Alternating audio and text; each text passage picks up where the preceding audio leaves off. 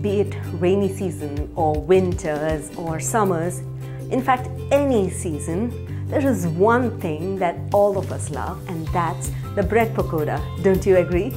These bread slices that are spiced with green chilies and chaat masala and coriander leaves and onion and garlic, and then coated in a gram flour batter and then deep fried and crisp.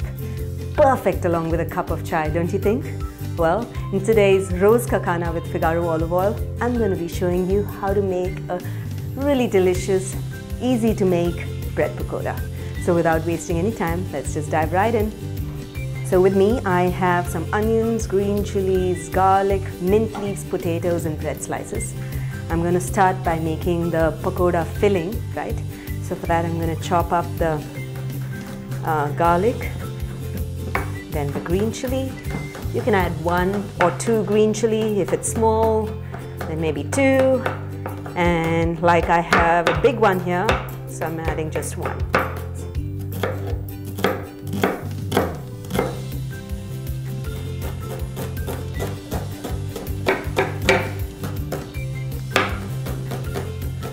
Bring the potatoes to the center and mash them up.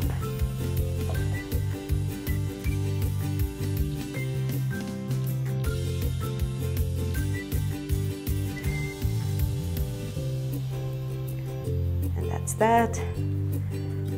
I'm going to chop in add the chopped onion, ginger, garlic, the mint leaves. So I'm going to quickly chop them up.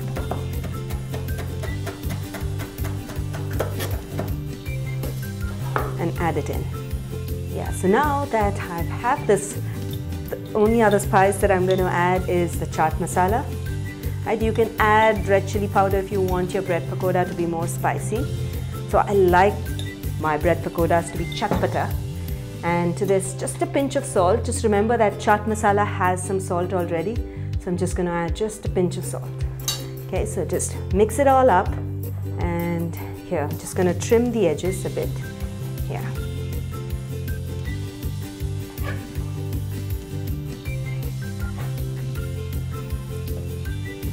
And I'm going to take a rolling pin and flatten it out a little bit. So when you flatten it out, it becomes easier to sort of pinch the bread pieces together and then and put the filling in. So you have enough room to fill it in, right? So I'm going to take this bread, the chatpata aloo filling, place it in the center. Sometimes when we don't use a fresh bread, what can happen is the bread can tear and crumble apart. So when that happens, a great way to is probably either soak the bread in milk just a little bit so that the dryness goes away. So what I'm going to do is to sort of wet the edges because the crust is usually dry. So I'm just going to wet it so it seals better, right? So now it's soft. So it's easier for us to seal the pakodas. And there you go.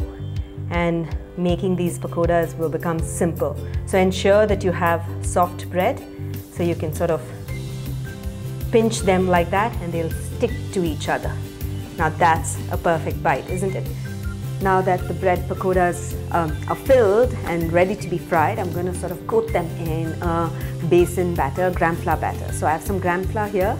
I'm going to put a little bit of ajwain, okay, and a pinch of salt to taste, and I'm going to add in some Eno's fruit salt. Eno's fruit salt or any type of salt helps sort of make the crust nice and crisp. So I'm just going to add just a little bit, not too much, just a pinch. Yeah, otherwise it'll just bubble away and the batter won't be right. So now I'm going to add in some water.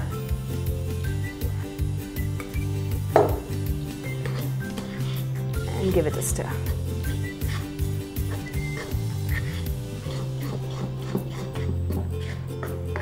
So the batter should be such that, so when you coat at the back of the spoon, it coats really well, right? So it just doesn't flow and it stays. So that's how thick the batter should be. So when we dip the bread in, it will coat itself really nicely. So I'm going to be adding some olive oil into the pan. Pure olive oil is great for cooking Indian food because it does not alter the taste and the taste remains the same. So what I'm going to do is to dip these breads in the gram flour batter. Notice how beautifully it coats itself, and that's how thick the batter should be, okay? And I can see the ajwain getting stuck. It's beautiful. Okay, just drip out the excess and then slowly slide it into the hot oil. At this point, I'm going to reduce the heat. I'm going to quickly add in the remaining.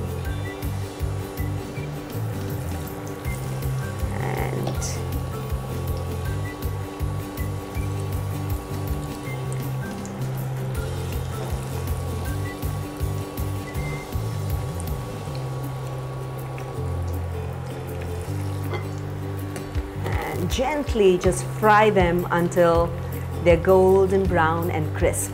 Okay, ensure that you fry them in low heat so it crisps evenly from the inside. Okay, beautifully fried. Notice that. And when you tap into them, you can actually feel that they're a little crisp. Just gonna keep it by the side, turn off the heat so that we don't burn all of them. Notice how rustic they look, right? Improper shapes, and they look so crisp, and I can't wait to take a bite of it, but it's too hot right now for me to show you how delicious it tastes. But this recipe is really simple. Follow the simple tips that I shared with you and do give this recipe a try. When you do, don't forget to share your feedback in the comments below because I'll be looking to hear back from you. And we'll be coming back with more such rose ka khana recipes with Figaro olive oil. Do keep watching us and do keep trying our recipes. So until then, until next time, happy cooking and healthy eating.